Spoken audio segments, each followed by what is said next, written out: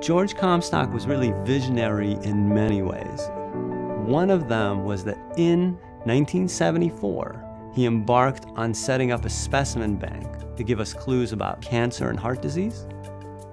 A real world-renowned expert in tuberculosis. George taught for 50 years or more at Hopkins.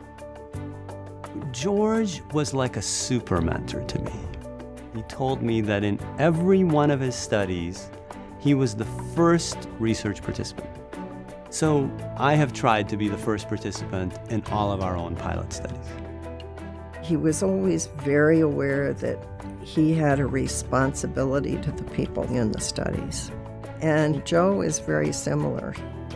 I think it's very fitting that Joe Coresh is the first person to have the professorship named for George.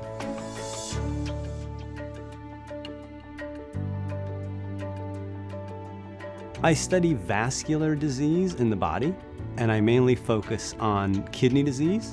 The kidney gets 1/5 of all the blood that the heart pumps out.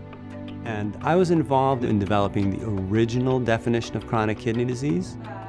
But recently, we've worked on using the world's data to come up with a better definition, and the definition of progression of kidney disease. Progression meaning a change over time.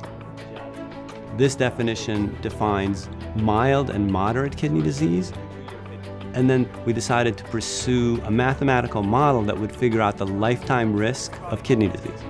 And the results are dramatic. Over 10% of US adults, over 20 million people in the US, have some form of kidney disease. That means that general internists, it means that cardiologists have to care about kidney disease, and that people need to have an awareness of kidney disease that's similar to what they've had with hypertension and diabetes for decades. So the accuracy of the kidney disease diagnosis is very important for how we treat people with cardiovascular disease. It helps me to understand which individuals are at risk for not tolerating some of the procedures I might want to provide. It also helps me better understand the kind of medications that are indicated to prevent complications among those patients as well. Also, quite importantly, the Comstock Professorship income has helped me provide seed money for a number of other projects. So for example, a very big study on the vascular basis of cognitive decline. And now we are about 5 years in, and our initial results suggest that hypertension and diabetes in midlife, 20 years or more later, influences cognitive decline. So people think of Alzheimer's disease as a cause of dementia, and it is. But we think it's very important that there's a contribution from vascular disease, and really importantly, this may be a preventable form of dementia. Structure of the heart and the function looks normal. For me, science gets done with numbers and aggregate numbers, and yet it connects to individuals.